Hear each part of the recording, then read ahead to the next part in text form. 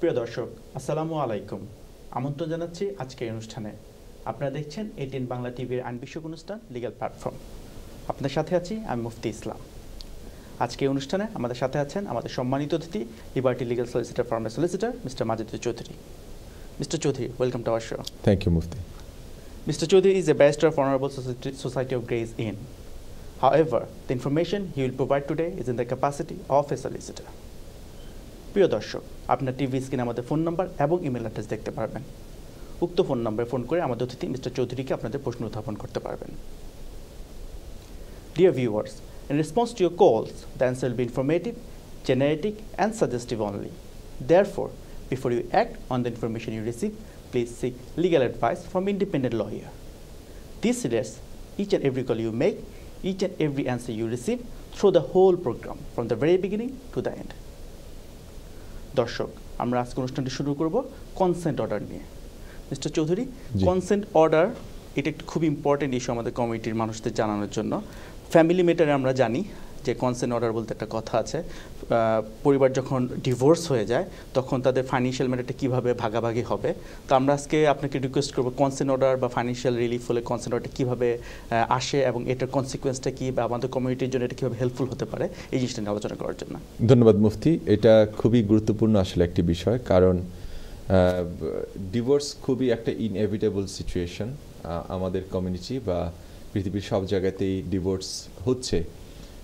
Divorce হয়ে গেলে একজন হাজব্যান্ড এবং ওয়াইফের মধ্যে যখন ব্রেক হয়ে যায় রিলেশনশিপ, তখন সম্পর্কের ব্রেকআপ হয়ে গেলেও কিছু কিছু জিনিসের কিন্তু একটা যোগসূত্র থেকে যায় দুজনের মধ্যে।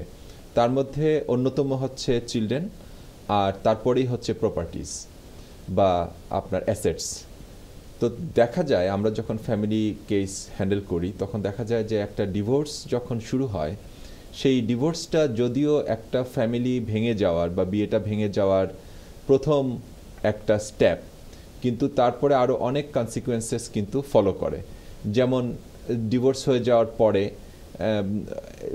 মনে করেন একটা ম্যাট্রিমোনিয়াল হোম যেটা ছিল সেখানে কে থাকবে, যিনি থাকবেন তিনি কীভাবে আরেকজনকে তিনি সেটার সম্পর্কে তিনি একটা জাস্টিফাইবল একটা প্রপোর্শনেট ভাবে তিনি লামসাম হোক বা কিভাবে কি দিবেন, এই সমস্ত কিছু বিষয় থাকে। অনেক সময় আমরা দেখি যে কেউ হয়তো একজন যেই কাপলের ডিভোর্স হচ্ছে, একজন কাপলের মধ্যে একজন পার্টনার হয়তো অনেক বিত্তশালী মানুষ, তখন আরেকজন যিনি পার্টনার তিনি সেই বিত্তশালী পার্টনারের কাছ থেকে কিভাবে ফাইন্যান্সিয়াল রিলিফ পেতে পারেন, এই বিষয়গুলো আসে। তারপরে আসে হচ্ছে চিলড্রেনের বিষয়গুলো, যে বাচ্চারা কার সঙ্গে থাকবে, কিভাবে থাকবে ইত্যাদি। তো আজকে আমরা শুধু ফাইন্যান্সিয়াল অর্ডার যেটা বা ফাইন্যান্সিয়াল রিলিফের যে কনসেন্ট অর্ডার সেটা নিয়ে আমার মনে হয় আলোচনাটা আমরা সীমাবদ্ধ রাখি। আরেকদিন হয়তো আমরা চিলড্রেনের ব্যাপারে কনসেন্ট অর্ডার নিয়ে আলোচনা করা যাবে। আজকে আমরা ফাইন্যান্সিয়াল রিলিফের ব্যাপারে বলি। আজকে আমি যেই বিষয়টার দিকে বিশেষভাবে আলোকপাত করতে চাই মুফতি, এই ফাইন্যান্সিয়াল রিলিফের কনসেন্ট অর্ডার, সেটা হচ্ছে দুটো দিক, যে কেন ফাইন্যান্সিয়াল রিলিফের একটা কনসেন্ট অর্ডারের দিকে ডিভোর্স প্রসেস শুরু করা বা ডিভোর্স প্রসিডিং শুরু করা কাপলের ইনক্লাইন বেশি বেশি আগ্রহ থাকা উচিত কনসেন্ট অর্ডারের দিকে, rather than fighting with each other in the court. সেটা নিয়ে আমি আলোচনা যেমন করতে চাই, পাশাপাশি আমি শ্রোতাদেরকে দর্শকদেরকে এটাও আমি জানাতে চাই যে কনসেন্ট অর্ডার জিনিসটা কিভাবে প্রসেস করতে হয়, সো দ্যাট কোনো ইভেন আমি আবার মনে করি আজকে আমার যে আলোচনাটা করব সেই আলোচনাটা থেকেই যারা ইন্টেলিজেন্ট কেপেবল যারা আছেন, তারা without seeking advice or legal service from a solicitor নিজেরাই তারা কিন্তু এই কনসেন্ট অর্ডারের প্রসেস করতে পারবেন। আশা করি আমি চেষ্টা করব সেভাবে সহজ ভাষায় আপনাদেরকে বুঝিয়ে দেওয়ার জন্য। তাহলে আমরা ধরে নেই যে একটা কাপলের মধ্যে ডিভোর্স হতে যাচ্ছে। সেই ডিভোর্স যখন শুরু হয়, সেই ডিভোর্স শুরু হওয়ার একটা পর্যায়ে কনসেন্ট অর্ডারের জন্য কিন্তু আপনাদেরকে ব্যবস্থা নিয়ে ফেলতে হবে অথবা প্রসিডিং শুরু করতে হবে। তার আগে আমরা ওই যে বললাম যে আমি আলোচনা করতে চাই যে কনসেন্ট অর্ডার জিনিসটা কি এবং কনসেন্ট অর্ডার জিনিসটা কেন আমাদের জন্য বা যে কোনো ডিভোর্স প্রসিডিং শুরু করা কোনো কাপলের জন্য খুব উপকারী জিনিস। কনসেন্ট অর্ডার হচ্ছে, এটার নাম থেকেই নিশ্চয়ই আপনারা বুঝতে পারছেন যে কনসেন্ট অর্ডার হচ্ছে দুই পক্ষের কনসেন্টের ভিত্তিতে কোর্টের পাস করা একটা অর্ডার এবং কোর্টের সিল করা একটা অর্ডার।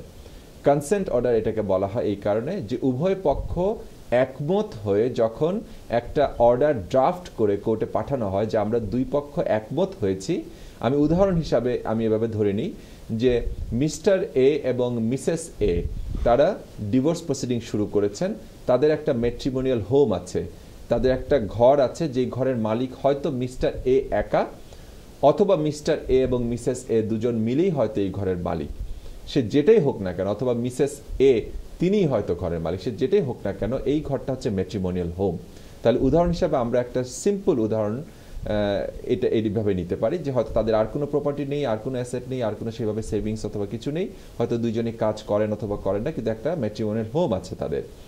তাহলে দুই পক্ষ যদি রাজি হন যে আমাদের যেহেতু ডিভোর্স হয়ে যাচ্ছে, আমরা এই প্রপার্টিটা এইভাবে আমরা ভাগাভাগি করে নিব, সেটা যেভাবে হোক না কেন, সেটা মিস্টার এ এবং মিসেস এ ডিসাইড করতে পারেন যে ঠিক আছে মিসেস এ থাকবেন বাড়িতে, কিন্তু ওই বাড়ির যে অ্যামাউন্ট, যেটা এখন বর্তমান যে বাজার যে প্রাইস, সেই প্রাইসটা তিনি অর্ধেক মিস্টার এ কে দিয়ে দিবেন, মিস্টার এ এই বাড়ি থেকে বেরিয়ে যাবেন, মিসেস এ এই বাড়িটার দখলে থাকবেন এবং বাড়িটা মিসেস এর নামে হয়ে যাবে, বা অন্যভাবে হতে পারে, বা যে কোনো প্রকারই হতে পারে। এটা একটা নেগোসিয়েশন, এটা একটা উভয় পক্ষের মধ্যে সমঝোতার ভিত্তিতে একটা সমাধান করার প্রচেষ্টা। এরকম যখন একটা সমাধান করার জন্য দুই পক্ষ এগিয়ে আসবে, দুই পক্ষ কোনো বাকবিতণ্ডা ছাড়া অথবা অল্প বিস্তর বাকবিতণ্ডার করে হলেও যদি তারা একমতে পৌঁছাতে পারেন, ঐক্যমতে পৌঁছাতে পারেন যে আমরা আমাদের যে প্রপার্টি ম্যাট্রিমোনিয়াল হোম বা আমাদের যে অ্যাসেটসগুলো আছে সেগুলো আমরা এইভাবে ডিস্ট্রিবিউট করব, তখন তারা কি করবেন, একটা কনসেন্ট অর্ডারের জন্য কোর্টের কাছে আবেদন করবেন। কনসেন্ট অর্ডার আমি আগেই বলেছি, যেহেতু দুই পক্ষের কনসেন্টে এই অর্ডারটা কোর্ট পাস করবে, অবশ্যই তার মানে কি এই যে কোর্টের কোনো সে নেই? অবশ্যই কোর্টের সে আছে, কোর্ট সেটা দেখবে, কিন্তু কনসেন্ট দুই পক্ষের আছে বিধায় এই অর্ডারটা যখন পাস করা হয় তখন বলে upon the consent of both the parties the court orders that then ব্লা ব্লা ব্লা ব্লা বলে যাচ্ছে। সো এটা হচ্ছে কনসেন্ট অর্ডার। এখন কথা হচ্ছে আমি একটু কলে চলে যাই, কল থেকে এসে তারপরে আমরা কনসেন্ট অর্ডার নিয়ে আমরা আলোচনা যাব। জি দর্শক আসসালামু আলাইকুম। জি হ্যালো, আসসালামু আলাইকুম। ওয়ালাইকুম আসসালাম। দর্শক আপনি সরাসরি স্টুডিওতে কথা বলছেন, আপনার প্রশ্ন বলুন। জি আমার তিনটা প্রশ্ন হয়ে যাও। জি বলুন। আমার নাম্বার 1 প্রশ্ন হলো আমার ওয়াইফে যে আইন যে করছিল 18,000 এটার আগে আনছিলাম প্রায় করিয়া। কত সালে? 2000 কত যে আইন করলো আনি ভাই সাহেব 18,600 এটার আগে আগে অ্যাপ্লাই হইছে। আচ্ছা, তো তার টাইম 14 আইছে, 14 বাদে তার দিছে 2.5 বছর দেওয়া বাদে আবার এক্সটেনশন করছি, করা বাদে আবার 2 বছর দিছে, এটা দেওয়া বাদে 7 মাস আগে ইন্ডিপেন্ডেন্ট লিভটা অ্যাপ্লাই করছিলাম। জি, এটা আপনার আমার বেতনের উপরে আগে 200 কত ফোন কম হয়েছিল, কারণ তারা দিলাইছে 10 বছরের রুল। আচ্ছা, ইয়া তো আমার একটা মেয়ে আছে, তাইনও দেশে নাই। জি, তো এখন আবার দিনে এক্সটেনশন করাইতে হইব, আর একবার করাই লাগবে এক্সটেনশন না ইন্ডিপেন্ডেন্ট লিভর দায় করতাম পারবো, বা B1 এটা লাগবো নি? আর তাই লাইসেন্স দেয় কি আছে, তাই B1 ও আছে, B1 তো 2 বছর থাকে টাইম। জি জি, তো এটা এর 2 বছর আগে B1 একটা লাগবো নি না A2 লাগবো? আচ্ছা দর্শক আপনার সেকেন্ড কোশ্চেন। আর একটা প্রশ্ন হইছে আমার 18,000 দেখানি লাগবো নি আমার? আচ্ছা, ওখানটা আমার কইবানি প্লিজ। আর আরেকটা কোশ্চেন, যেটা থার্ড কোশ্চেন আপনি বলছিলেন। জি থার্ড কোশ্চেন, আমার মেয়ে কি তাই 7 বছর বাদে না 7 বছর বাদে তাই ডায়াবেটিসের তার বিষয়ে অ্যাপ্লাই করতাম পারবো না আমি? জি দর্শক আপনি হোল্ডে থাকেন, আমাদের মিস্টার চৌধুরী আপনি কিছু প্রশ্ন করবেন। 3 নম্বর প্রশ্নটা কি ছিল? 7 ইয়ার্স উঠে তার মেয়ে কি এক্সটেনশন করবে নাকি অন্যভাবে? আচ্ছা ঠিক আছে। জি ভাই আপনার কাছে আমার একটা প্রশ্ন হলো, আপনার মেয়ের জন্ম কোন জায়গায়? দেশে, বাংলাদেশে। বাংলাদেশে তাই জন্ম। আপনি তো ব্রিটিশ সিটিজেন ঠিক না? জি না জি না, আপনার ইনডেফিনিট লিভ টু রিমেইন আছে, ব্রিটিশ সিটিজেনশিপ নাই। আর আপনার মেয়ে আপনার ওয়াইফের লগে 2014 আইসোইন? জি না, আমার ওয়াইফ আইসোন আগে, আর বাদে আইসোন মেয়ে। ওয়াইফ কত সালে আইসোইন? 14 আইসোন। ওটাও কইলাম আমি, তাই 2014 আইসোইন আপনার ওয়াইফ। আর আপনার মেয়ে আইসোইন কত সালে? মেয়ে আইসোন 16। 16 এর কোন মাসে আইসোইন? 16 এর জুলাইতে আইছিলা। আচ্ছা, আপনার ওয়াইফ সম্ভবত ফয়লাবার অ্যাপ্লিকেশন করিয়া রিফিউজ হইছিলা পরে আপিলও উইন করিয়া মনে হয় তাই ভিসা পাইছেন না কিটা জি আপিলও তারা ডেট দিছে বা আপিলও যাওয়া লাগছে না তারা একটা দিলাইছে এর লাগিও তাই আগর আইন যেটা 18600 এর আগে যেটা 9th of July 2012 এর আগে অ্যাপ্লিকেশন করিয়া জি রিফিউজ হইয়া আপিলও গিয়া পরে তারা আর উইথড্র করিয়া পরে আইছেন মনে তাই না জি জি আচ্ছা আপনি B1 টেস্টের ব্যাপারে একটা কথা কইছিলা যে আপনি আপনার ওয়াইফ কিছুদিন আগে নি indefinite leave to remain application করছিল তাই life in the UK test R B1 দিয়া নাকি জি জি জি জি তাইটা আমার বেতনের উপরে কি আমার বুঝতাম পারছি না এটা আমি ক্লিয়ার আছি এটা বুঝতাম পারছি আমি ঠিক আছে আমার আর কিছু জিজ্ঞাসা নাই আপনার ধন্যবাদ দর্শক প্রশ্ন করার জন্য আপনার প্রশ্নের প্রেক্ষিতে আমাদের অতিথি মিস্টার চৌধুরী আলোচনা করবেন জি মিস্টার চৌধুরী একটু সামারাইজ করি অন্যান্য দর্শকদের জন্য ভাইয়ের ওয়াইফ অ্যাপ্লিকেশন করেছিলেন 18600 পাউন্ড রিকোয়ারমেন্ট শুরু হওয়ার আগে কিন্তু ভিসা পেয়ে আস্তে আস্তে তিনি 2014 এ এসেছেন দর্শকরা কনফিউজ হতে পারেন যে 2014 এলে ওনার কেন 18600 পাউন্ড রিকোয়ারমেন্ট নেই উনি কিন্তু অ্যাপ্লাই করেছিলেন 9th of July 2012 এর আগে কিন্তু যেহেতু রিফিউজ করার পর আপিল কিন্তু আপিলে যেতে হয়নি ওনাকে ওই আগের নিয়মে কিন্তু ওনাকে ভিসা দেওয়া হয়েছে যখন এডিকুয়েট ফাইন্যান্সিয়াল রিকোয়ারমেন্ট ছিল তিনি পরের বার আবার এক্সটেনশন করেছেন ফর সাম রিজন আমি জানি না কেন কারণ 2 বছর পরে তো ওই রুটে ইনডেফিনিট লিভ টু রিমেইন কিন্তু 2 বছর পরেই করা যেত সম্ভবত life in the UK test অথবা ইংলিশ টেস্টের কোনো একটা ল্যাকিংস ছিল বলে উনি আবার এক্সটেনশন অ্যাপ্লিকেশন করেছেন আবার ওনাকে 2 বছরে দেওয়া হয়েছে পরবর্তীতে যখন উনি indefinite leave to remain application করেছেন তখন তাকে ইনকাম শর্টেজ থাকার কারণে বা 18600 পাউন্ড না সেটা ওই এডিকুয়েট ফাইন্যান্সিয়াল রিকোয়ারমেন্ট যেটা সেখান থেকে একটু শর্টেজ থাকার কারণে ওনাকে ইনডেফিনিট লিভ টু রিমেইন না দিয়ে লিভ টু রিমেইন দিয়ে দেওয়া হয়েছে 10 ইয়ার্সের রুটে এখন ওনার প্রশ্ন তিনটা এক হচ্ছে ওনার ইনডেফিনিট লিভ টু রিমেইন যখন অ্যাপ্লিকেশন করবেন তখন ওনার B1 আবার দিতে হবে কিনা 2 নম্বর প্রশ্ন হচ্ছে ওনার 18600 পাউন্ড দেখাতে হবে কিনা আর 3 নম্বর প্রশ্ন ওনার মেয়েকে নিয়ে যিনি 2016 সালের জুলাই মাসে এই দেশে এসছে মেয়েটা সেই মেয়েটার 7 বছরের অ্যাপ্লিকেশন করা যাবে কিনা এই মেয়েটার এই দেশে 7 বছর হয়ে গেলে ভাই আপনার প্রশ্নের উত্তর হচ্ছে আনফরচুনেটলি আমি সরি টু হিয়ার দ্যাট যে আপনার ওয়াইফের indefinite leave to remain application করে সেটা রিফিউজ হয় সেটা লিভ টু রিমেইন দিয়েছে এবং এটাই স্বাভাবিক যখন আপনি ফাইন্যান্সিয়াল রিকোয়ারমেন্ট স্যাটিসফাই করতে পারেন না উচিত ছিল ওই যে ইনডেফিনিট লিভ টু রিমেইনের সময় এডিকুয়েট ফাইন্যান্সিয়াল রিকোয়ারমেন্ট যেটা আছে যেটা একটা ফর্মুলাও আছে A-B should greater or at least equal to C অর্থাৎ আপনার টোটাল হাউসহোল্ড ইনকাম থেকে আপনার ঘর ভাড়া এবং কাউন্সিল ট্যাক্স বাদ দেওয়ার পরে যে অ্যামাউন্টটা থাকে সেটা ডিপার্টমেন্ট অফ ওয়ার্ক অ্যান্ড পেনশনের যে ফ্যামিলি ইনকাম রিকোয়ারমেন্ট সেটার থেকে বেশি হতে হবে অথবা সমান সমান হতে হবে ওখানে 1 পয়সা কম হলেও তারা ইনডেফিনিট লিভ টু রিমেইন না দিয়ে কিন্তু লিভ টু রিমেইন দিয়ে ফেলে 10 বছরের রুটে আনফরচুনেটলি আপনার ওয়াইফের ইনডেফিনিট লিভ টু রিমেইন অনেক পিছিয়ে গেল কিন্তু আপনি ইনডেফিনিট লিভ টু রিমেইনের জন্য অনেক টাকা খরচ করে এই অ্যাপ্লিকেশনটা করেছেন পেয়েছেন 2.5 বছরের visa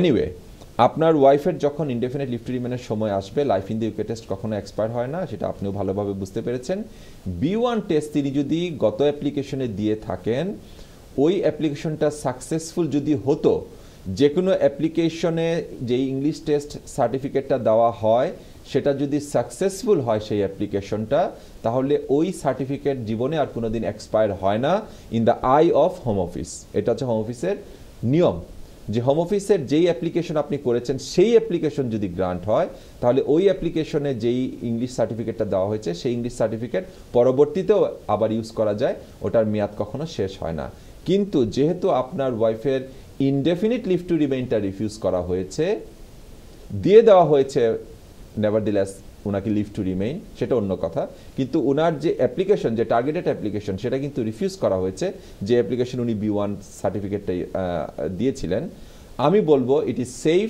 for her to give again A B1 test কারণ ওই সার্টিফিকেটটা ওই আইনের আওতায় হোম অফিসের ওই পলিসি গাইডেন্সের আওতায় ইউজ করা যাবে না এটা হচ্ছে আমার অভিমত আমি আপনার ওয়াইফের জন্য আমার অ্যাডভাইস থাকবে তিনি ইনডেফিনিট লিভ টু রিমেইনের সময় জন্য নতুন করে আবার B1 দেন কারণ ওই যে হোম অফিসের যে পলিসি সেই পলিসিতে আপনার ওয়াইফের এটা পড়ছে না কারণ তিনি যে অ্যাপ্লিকেশন করেছিলেন সেই অ্যাপ্লিকেশন ওনার সাকসেসফুল হয়নি ওনারা দয়াপরবশ আপনার ওয়াইফকে 10 ইয়ার্সের রুটে 2.5 বছরের ভিসা দিয়ে দিয়েছে তাহলে আশা করি আপনি বুঝতে পেরেছেন আপনার B1 আপনার ওয়াইফকে করতে হবে 18600 পাউন্ড স্যাটিসফাই করতে হবে কি না করতে হবে না যে রুটে তিনি আছেন যে রুটে তিনি এসছেন সেটাও 8600 পাউন্ড ছিল না কিন্তু ফাইন্যান্সিয়াল এডুকেট ফাইন্যান্সিয়াল রিকোয়ারমেন্ট ছিল ওটা আপনি স্যাটিসফাই করতে পারেন না দেখে ওনাকে 2.5 বছরের ভিসা দেওয়া হয়েছে 8600 পাউন্ড ওনার রিকোয়ারমেন্ট না ওনাকে আবারও এক্সটেনশন নিতে হবে, তখন উনি এখন 10 ইয়ার্সের রুটে পড়ে গেছেন, উনাকে আবারও এক্সটেনশন নিতে হবে।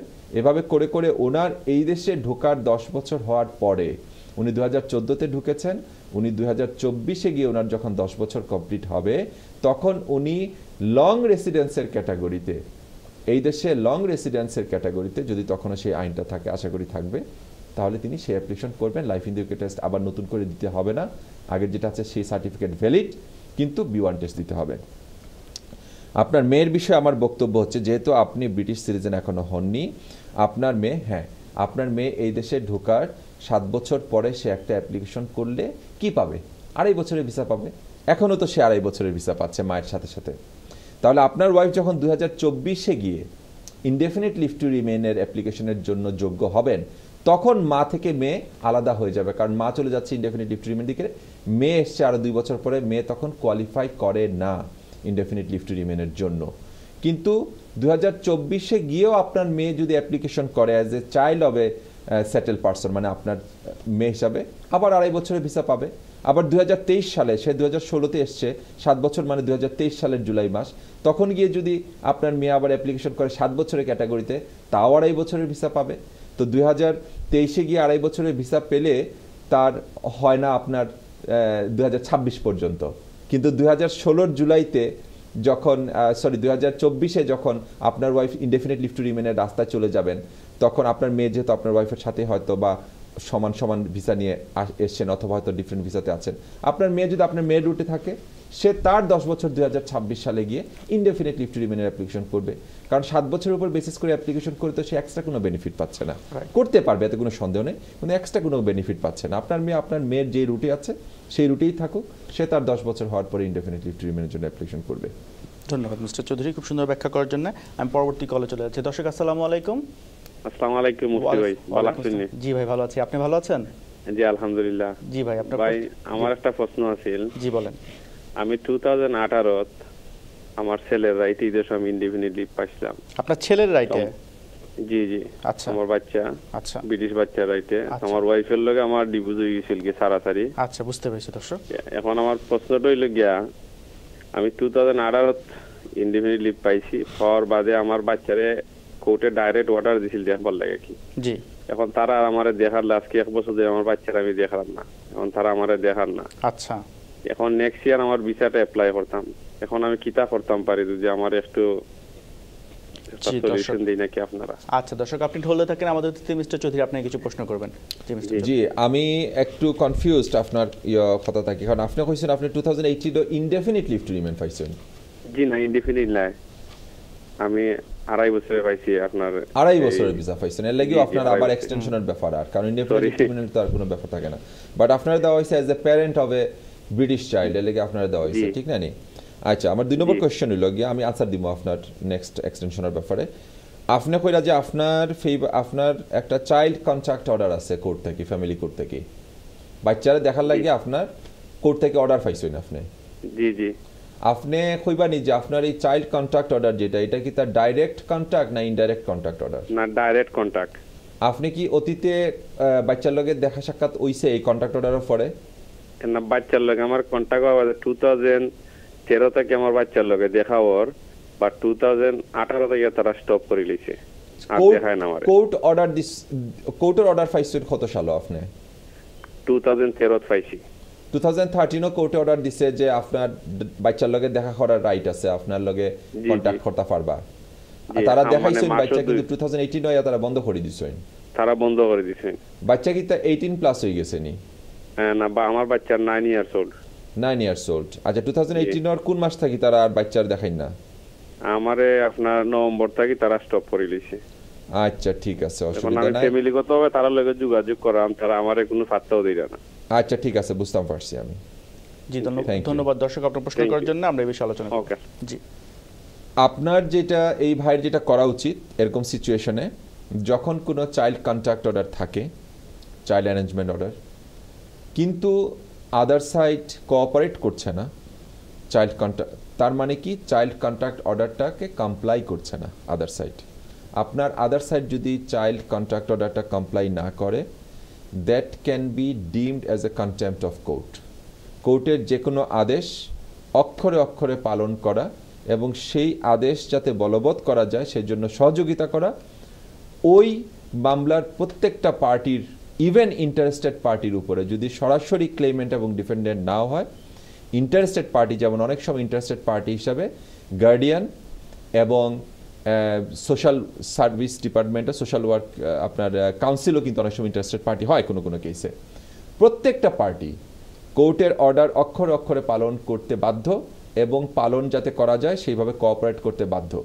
আপনার যেটা করা উচিত, আপনি যেটা বলেছেন, আপনি চিঠি লিখেছেন, আপনার কথাকে পাত্তাই দিচ্ছে না, আপনার উচিত 2018 নভেম্বর, অনেক মাস হয়ে গেছে, আপনি যে এতদিন এনিওয়ে, আপনার ইমিডিয়েটলি একজন সলিসিটারের সাথে যোগাযোগ করে আপনার সলিসিটারের মাধ্যমে আপনার আদার সাইডকে মানে আপনার ওয়াইফকে চিঠি পাঠানো উচিত বা ওনার সলিসিটারকে চিঠি পাঠানো উচিত। সত্যি যদি আপনার চাইল্ড কন্ট্যাক্ট অর্ডার থাকে, আপনাকে বাচ্চার সাথে দেখা করার অনুমতি দেওয়া থাকে কোর্টের, অবশ্যই আপনার ওয়াইফ সেটা দেখাতে বাধ্য, unless she has any concern যে চাইল্ডস বেস্ট ইন্টারেস্ট অথবা child safety and security is at risk আপনার সাথে যদি দেখা করা হয়। এরকম যদি না হয়ে থাকে তাহলে আপনি অবশ্যই আপনি বাচ্চা দেখার রাইট আপনার আছে, আপনি সেটা করা উচিত। আপনার যেটা মেইন ফোকাল পয়েন্ট যেখানে ছিল আপনার ইমিগ্রেশন নিয়ে, যে আগামী এক্সটেনশন আমাকে কি করতে হবে, এটাই করতে হবে প্রথমে আপনাকে আগে। আপনার যদিও ফোকাল পয়েন্টটা হচ্ছে যে আমার ইমিগ্রেশনের কি হবে, আর কদিন পর আমার এক্সটেনশন, কিন্তু তার আগে এইটাই হচ্ছে আপনার মেইন। কিন্তু আপনাকে কিন্তু এখানে থাকতে দেওয়া হয়েছে as a father, as a parent of A British child, not as a spouse or partner of A British citizen. কাজে আপনার সাথে আপনার ব্রিটিশ চাইল্ডের যদি কন্ট্যাক্ট থাকে, আপনার এই দেশে থাকার কেউ ঠেকাতে পারবে না। আর যদি আপনার কন্ট্যাক্ট না থাকে তাহলে আপনি বিপদে আছেন, আপনি ওটা আগে সর্ট আউট করেন। ধন্যবাদ মিস্টার চৌধুরী, খুব সুন্দর ব্যাখ্যা করার জন্য। দর্শক, আমাদের সময় হচ্ছে বিজ্ঞাপন বিরতিতে যাওয়ার, আশা করি আমাদের সাথেই থাকবেন।